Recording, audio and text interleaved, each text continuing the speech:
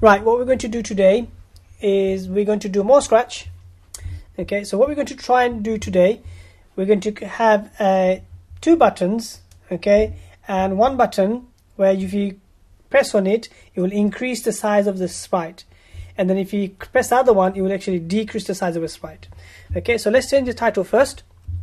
Let's change it to change size.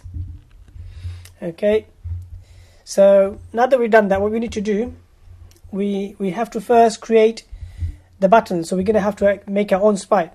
So let's go and make the buttons.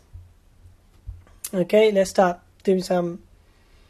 We'll change the color to red. I want to let's make two red buttons. Okay, let's make a circle first, and we want to make the button look a bit raised. So we're going to copy this circle and then paste it and put one underneath it. Okay, take it to back. Okay, so we're going to just going to draw straight lines, okay, on both sides. Okay, so that will give the effect of button being raised. Okay, so what we're going to do now, let's create a little base. Okay, send it to a back so it looks like he's actually sitting on something. Okay,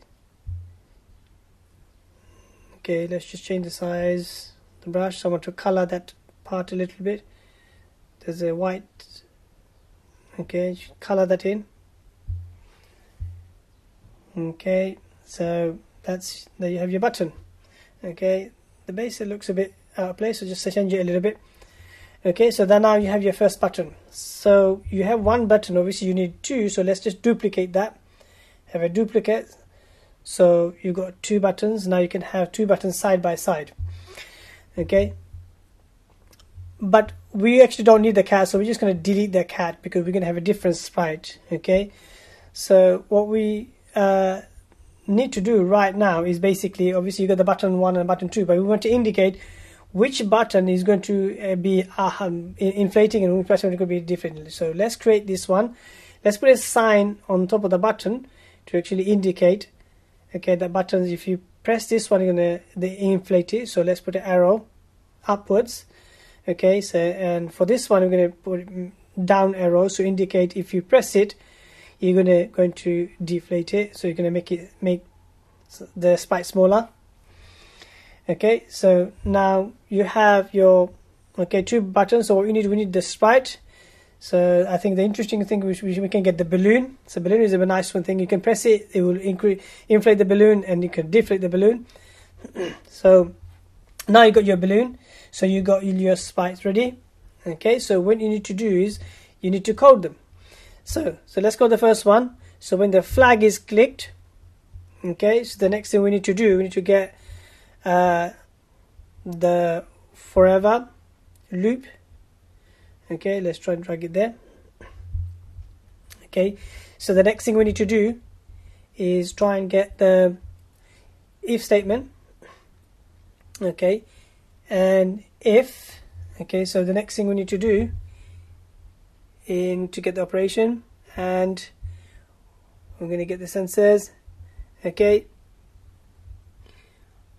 when the mouse pointer is touching and his mouse is down, okay, what we want to do is we're going to get an broadcast, and we're going to do inflate balloon.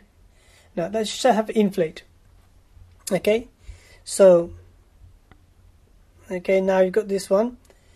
So we want the balloon to receive. Okay, so when the balloon, when I receive, inflate, I want to change to 10. So now if I duplicate that for the second button, and then so when I do change this to deflate, okay, so we want to actually change for the balloon. So you just duplicate this code and then this time obviously when I receive deflate, I want to do -10. Okay, so you will actually decrease the size of the balloon. Okay, so there you go, there you have it. So it should work now. If you press the button, okay, if you press up, you go up. If you press down, then you will go down. And there you go, it actually works.